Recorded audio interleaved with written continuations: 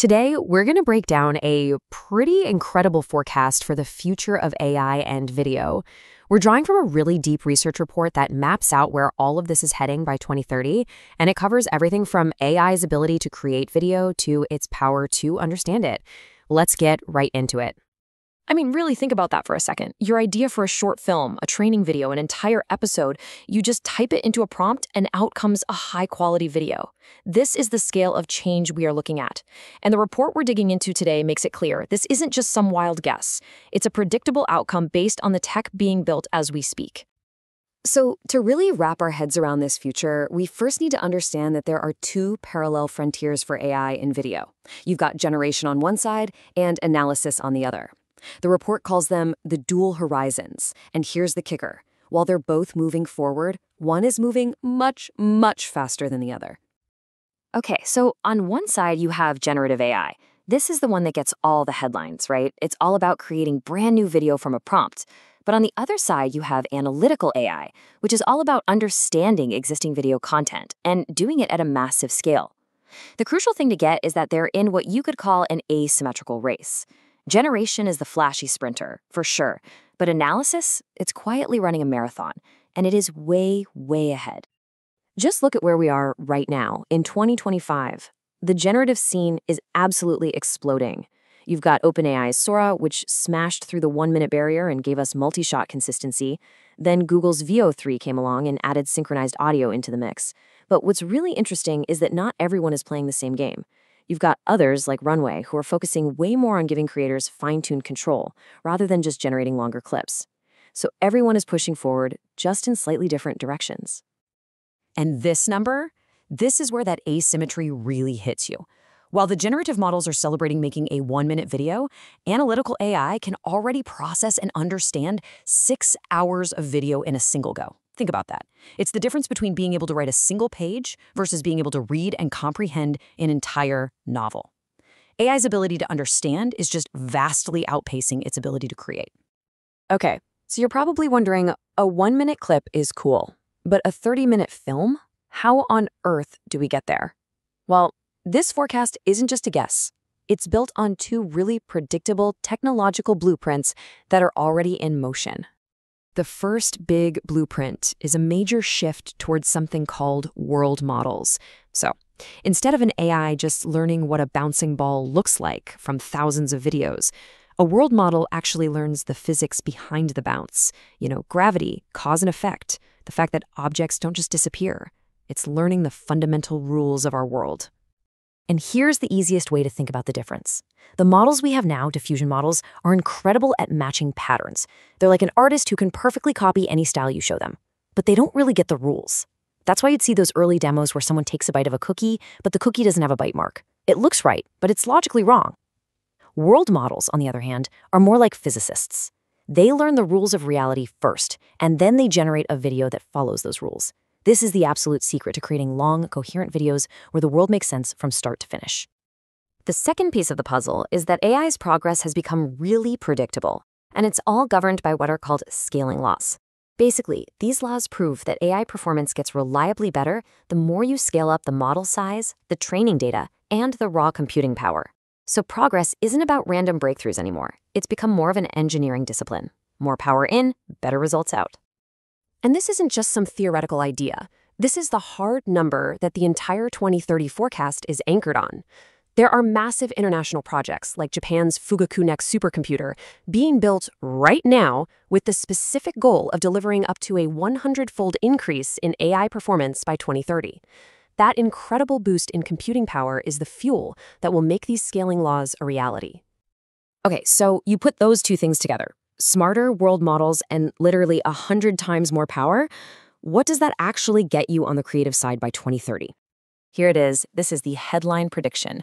We're going from today's 1-minute clips, which sometimes have some quirky physics, to generating an entire episode of a show or a detailed short film all in one go. And we're talking full 4K with perfectly synced dialogue, sound effects, and music. It will all be internally consistent because it's being simulated by a world model, not just kind of stitched together clip by clip. Now, look, generating a 30-minute video is, well, it's mind-blowing. But believe it or not, that's not even the most dramatic part of this forecast. The progress on the other side of the coin, AI's ability to understand video, is going to be even more extreme. This is where that asymmetry we talked about gets really wide. Just let that sink in for a moment. An AI that can effectively binge watch and understand an entire day's worth of video at once. Imagine telling an AI, hey, watch all 10 seasons of Friends and give me a complete breakdown of Rachel's character arc with specific examples. That's the kind of deep, narrative-level understanding we're talking about. Entire video archives will become instantly searchable. So let's just put this side by side. On the generative side, we're looking at a huge 30-fold leap in length. But on the analytical side, we're jumping from an already massive 6 hours to over 24. Both are growing like crazy, but our ability to understand content is going to stay leagues ahead of our ability to create it. And that gap, well, that's where things get really interesting. See, these two capabilities, generation and analysis, they don't just exist in their own separate lanes. They actually feed each other. The report calls it the AI flywheel effect, and it creates this amazing virtuous cycle that just accelerates everything. It's a really simple but powerful loop. Here's how it works. First, an AI analyzes a massive amount of existing content to figure out what works and what doesn't. Then it pulls out those lessons as structured data. And that data is then used to fuel the generative AI to create new content that's even better and more targeted. And then, of course, that new content gets analyzed, and the cycle just keeps repeating, getting smarter every single time. So what does this look like in the real world? Well, imagine an AI analyzing a feature film, and then, boom, instantly generating thousands of unique trailers, each one personally tailored to a specific viewer's taste. Or an AI that can scan an entire archive of old footage and automatically remaster it to modern standards. The analysis of what is directly powers the generation of what could be. So you add it all up, this huge leap in creation, the even bigger leap in understanding, and this flywheel that spins it all faster and faster, what you get is, well, a fundamental restructuring of the entire content world. We're talking brand new workflows, new jobs, and totally new business models. And probably the biggest shift is what this means for the role of the human creator. For decades, a lot of creative value was tied to mastering complicated software. Being a great VFX artist or a genius video editor. But in this 2030 world, the AI is going to handle most of that technical work. The human's value shifts from being the hands on the keyboard to being the strategic orchestrator, the one with the vision who directs the AI. I mean, this quote from the research just nails it. It's not going to be about what buttons you can press. It's going to be about how clearly you can communicate your creative vision to your AI collaborator. It's a huge shift from hands-on craft to high-level creative direction. And of course, with new workflows come totally new economies. Instead of buying software licenses, companies might subscribe to powerful AI models. We're going to see the rise of new AI-native studios that can create amazing content at a speed and cost that traditional companies just can't match.